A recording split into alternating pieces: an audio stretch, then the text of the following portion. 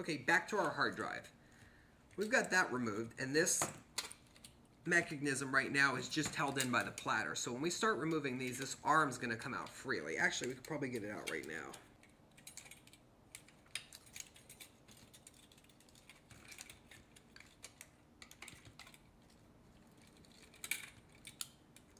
There's a neat little copper set on there that the hard drive uses to move the record heads back and forth. So we're just going to break that off and be kind of rugged with it. You could probably more than likely use this for something very interesting because they are really cool looking.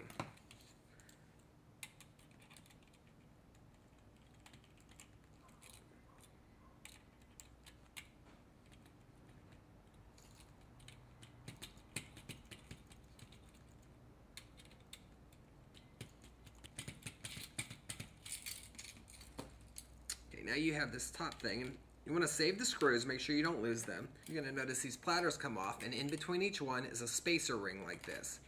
So we're going to remove the whole stack. I don't know if you can see that. Each one has a spacer ring in between it, which slides around. We're just going to remove the whole stack like that.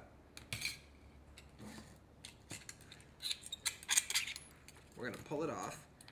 You have a really nice, beautiful plate to use for other projects. Down here you again have a larger bit, so we're going to try to torque that out.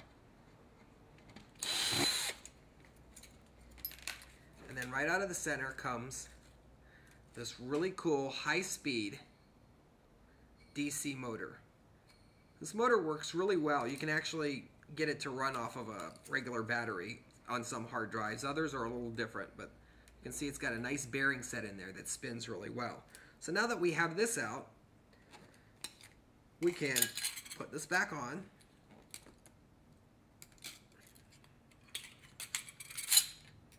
Apply our platters all the way down. Now if you want, you've got all these platters to use for your solar project. In a future video, I'm going to show you how to take these and make a wonderful, wonderful solar concentrator out of them. They work fantastic. But for this, we're going to put them back on.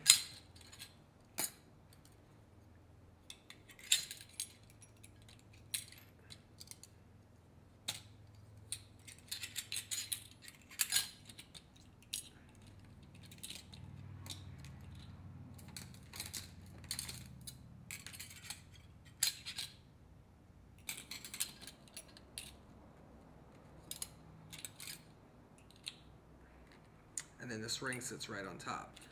Putting these back together is a little tricky, lining up the holes. Make sure you have the right screw.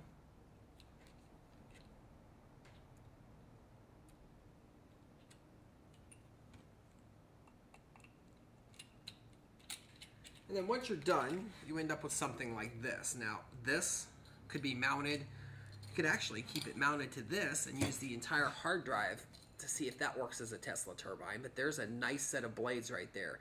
These can handle heat, so steam would be fine going across these, and that's pretty much it for the hard drive. You've got all of the neat components. What you do with the rest of the stuff, well, that's up to you, but again, every hard drive is very different, and you know, the magnets are not as strong in some as others, but makes for a very interesting do-it-yourself project.